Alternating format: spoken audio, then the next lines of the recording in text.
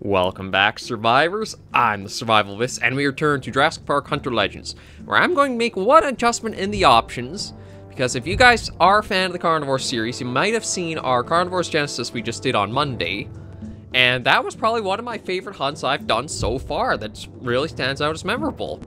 The animals, they can be a bit super insensitive to things, but for the most part, it worked well in Genesis, and I want to try it out here in Jurassic Park Hunter Legends as well. So, where do we want to start here today? We're going to go back to the abandoned InGen facility. We do have the hunting shotgun I think I want to try to get some attempts in with. I want the double ammo on. I'm going to take those two off, however. And is it time? It may be time we look at going after velociraptors now. Like, the roster, we do only have those kind of last three to go after the velociraptor, but we have actually managed to get one raptor in. So what I think I'll do is I'll do the ankylosaur, the velociraptor, the hunting shotgun. We'll try this out and see how we do. Because last week, with the dilophosaurs squeaking out in the abandoned facility, they're very atmospheric, and I want to see how the raptors are going to feel on a map like this. But everything's looking good, so let's hop in and see how we do on this hunt. Okay, so we're all loaded in here, and it does spawn us in an area that's, well, basically exactly the kind of spot I was wondering what it'd be like if the raptors were on the map. Okay, let's start with one of them. Oh, they chose a soup. You knew the exact sound to use. Okay, actually, wow, we actually started in the very bottom corner, and of course the wind is pointing right into the middle of the map. But yeah, you knew one of the exact sounds to use for the raptor call, and I bravo on that.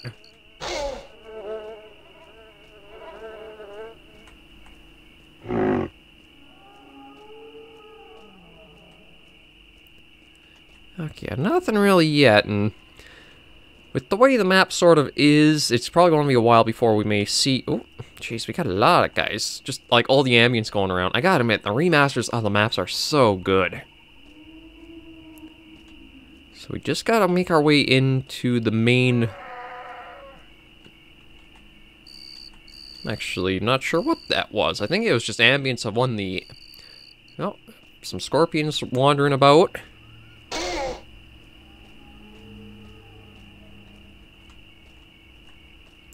Okay, well, looks like we'll probably start getting out of the little, like, tall grass patches here. Nope. We got a little grunt back, so it seemed over in this direction. I am going to try going a little bit north, though. Just see if we can try offsetting the wind. But it's kind of hard to say exactly how far off that call came from.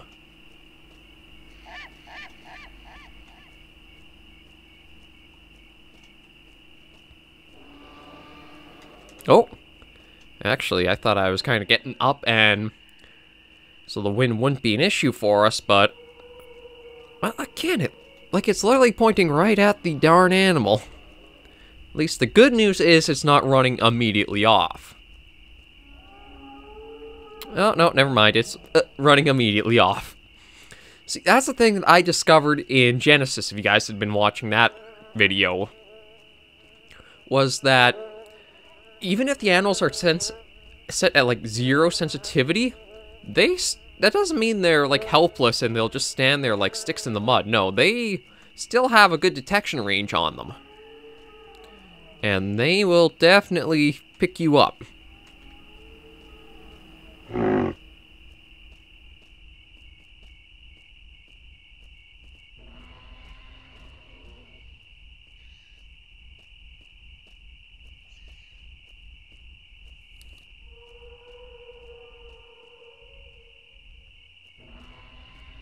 Okay, I thought I was hearing footsteps, which is why I went silent all of a sudden on you guys. Apologies for that, but it's just...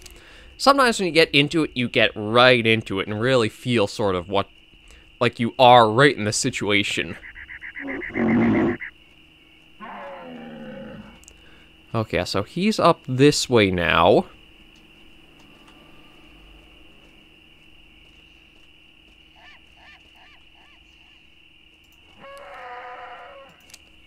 That sounds like a parasaur call.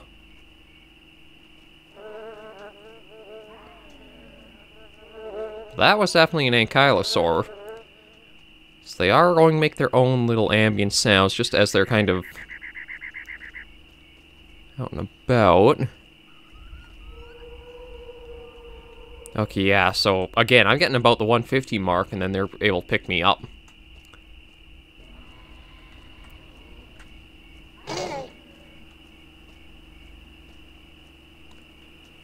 No raptor reply, though. So it might be if I can get a sighting on the ankylosaur. Oh, yep, right there.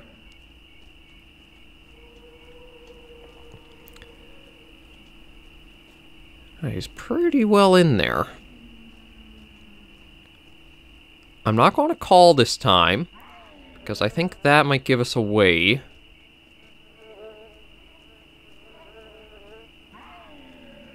You can kind of hear him making quite a bit of noise.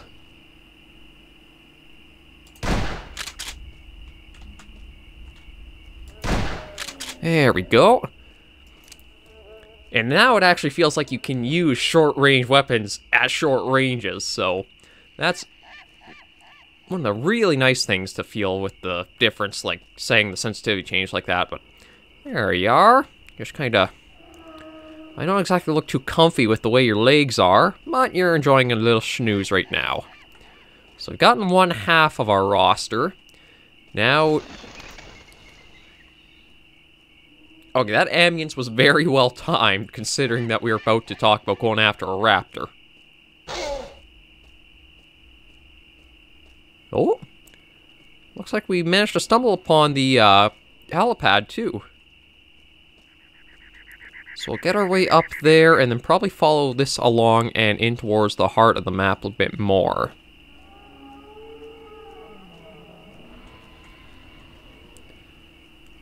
Pretty noisy map, if I'm honest.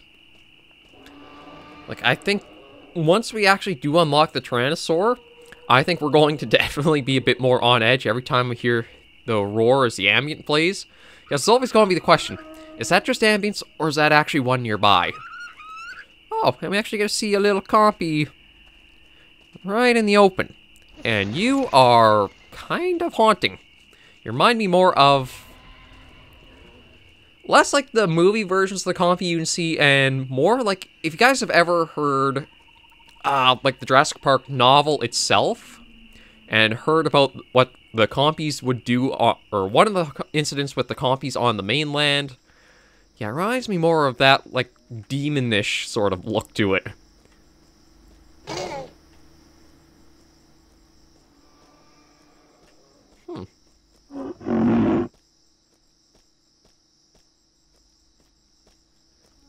Pretty quiet around here, so I guess we'll, I mean, there's not too much that's changed with the helipad, is there? I don't know if I can actually get up here now or not. My guess is no. And my guess was right. I didn't think we'd really be able to get onto that thing, but you never know. So for now, we'll just kind of keep along. Gives us a nice overview into, like, the woods below. And we'll just kind of keep going along, keep trying every call now and then, and see what we get. Speaking of, let's start a couple now.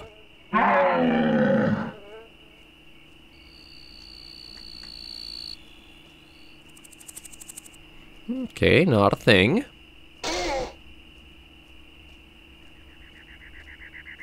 Oh lord, you came in to say hi.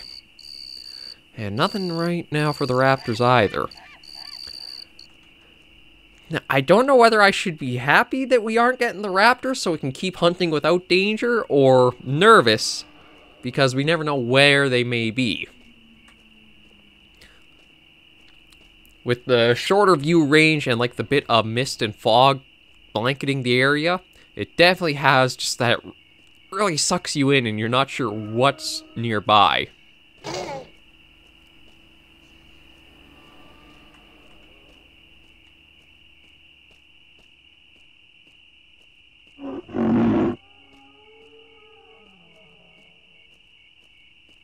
It really seems like it.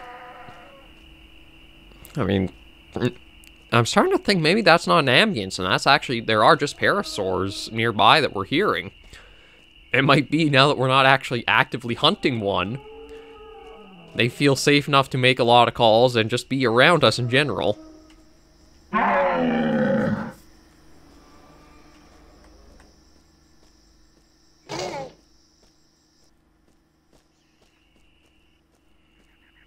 Yeah, really not picking much up.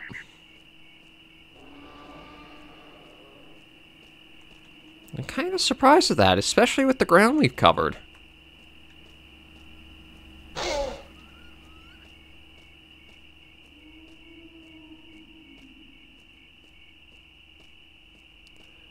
Like, we send the ambience running with the raptor calls, but for the distance that we managed to get in here, I'm surprised we haven't heard more.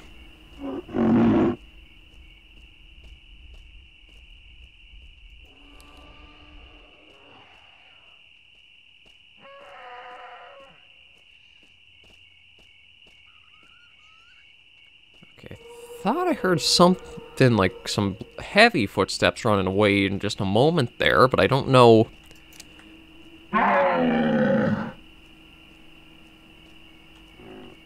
Oh. Well, took a while, but we...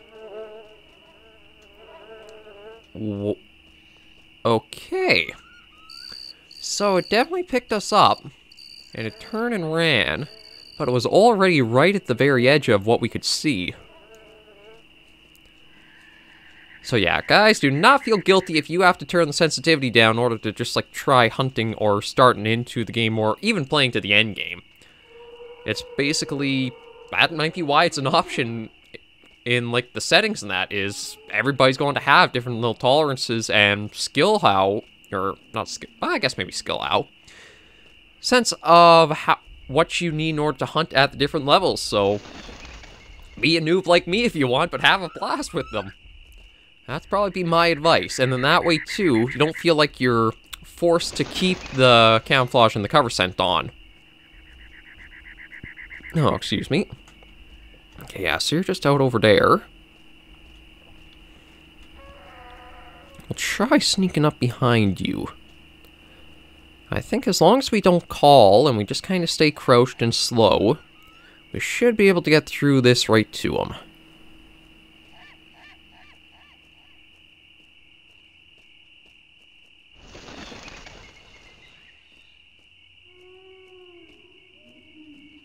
And I'm trying to remember his mortal stones. I know one's the eye. I don't know if we'll be able to sneak... Actually, you know what? Maybe I'm going to go, like... No, I think he actually might have heard us and started off.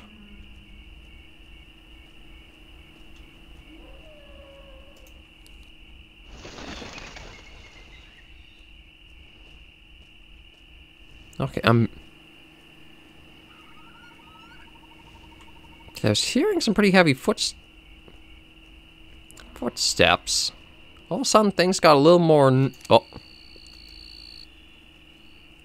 Is that just a Gallimimus?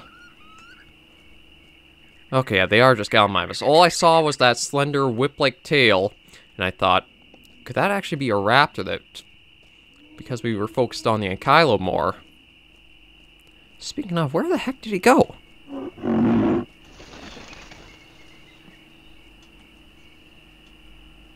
That's a good question, because it spooked over this way, but... Maybe because of the marsh, it went around the far side there. That's a possibility. Oh, no, there he is. Or it is.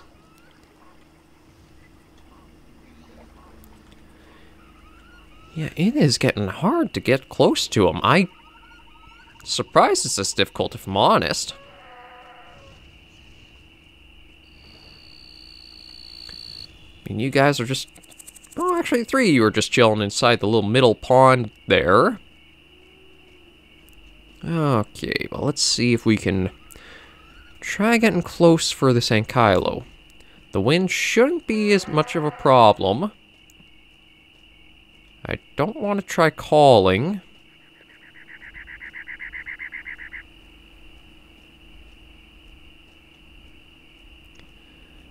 Yeah, so we should be okay to get in closer this time. The wind definitely doesn't seem like it should be a problem. It might be a little difficult actually being able to see them, though. Because, again, it is very dense with the trees here. It keeps jumping between the Anki and the Compy on the way.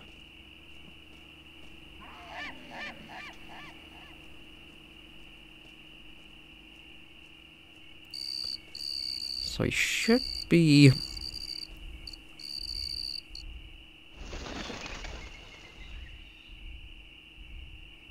Okay, no, so that's the Ankylosaur I'm hearing stepping and stomping. I'm kind of surprised at, like, the distance...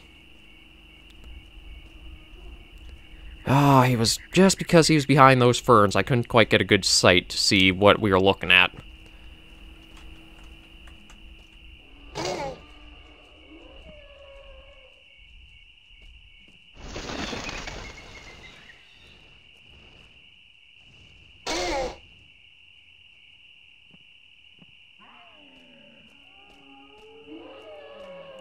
I'm surprised. No raptor still, even like coming this way, and...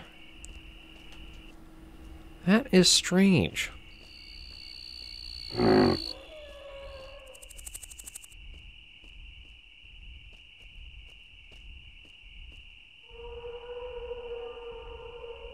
Okay, so there you are up there.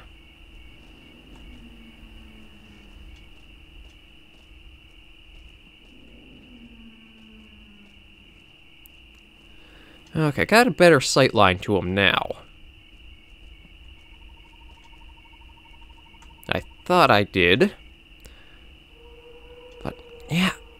For some reason, some of them just seem to be, like, super sensitive and just can pick you up no problem at all.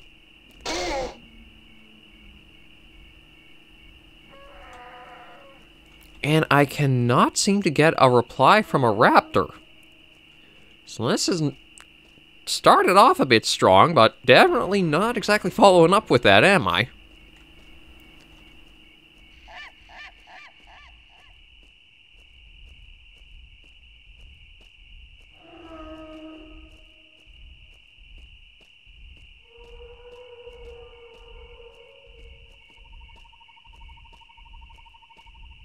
It's weird that...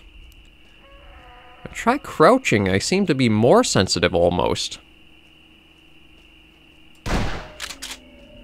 Yeah, it's... I wonder if crouching actually is making it like I'm louder as I move? I don't know, it's weird because I was able to stand upright and walk almost right into him. Huh.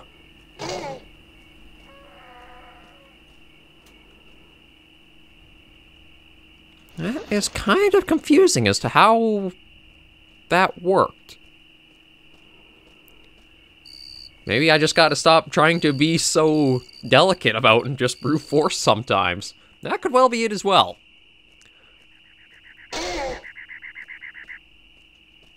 With having played the Hunter Call of the Wild, I'm more used to having, I guess, a little more time to be a bit more careful and delicate about the approach than that, whereas, you gotta remember, Carnivores isn't exactly that complex of a game.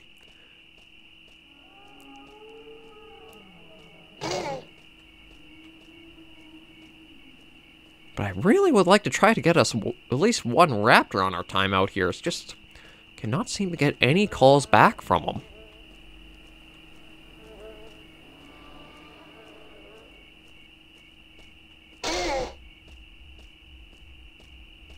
Now we spooked off the Corythosaur.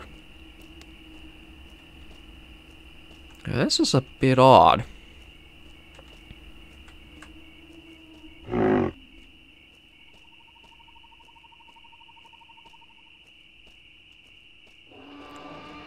Packies.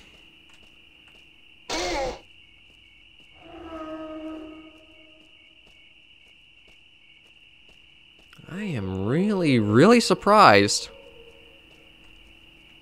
that we've not gotten a single raptor call back.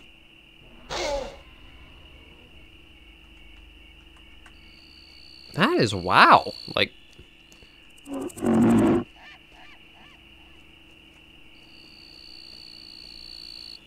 Like, for as much ground as we covered, I thought we might have gotten at least one.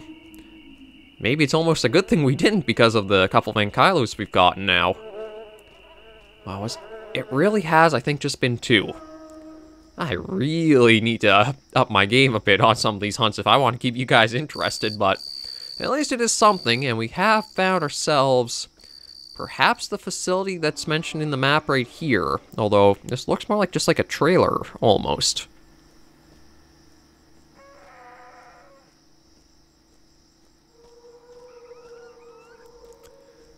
Yeah, it's almost like a storehouse of some kind.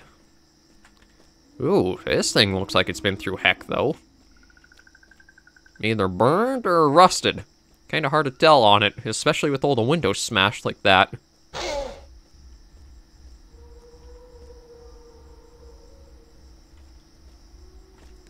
Oh, wow. You know, you could probably cheat the game a little bit if you do hunt around here. Just call things in. And I don't know if they'd be able to get you being up here. I'll try one more call.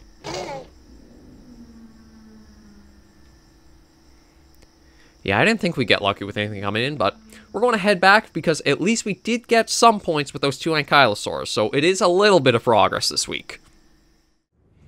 Okay, so we're back in the main menu now, and we did get a number of points, so we could look...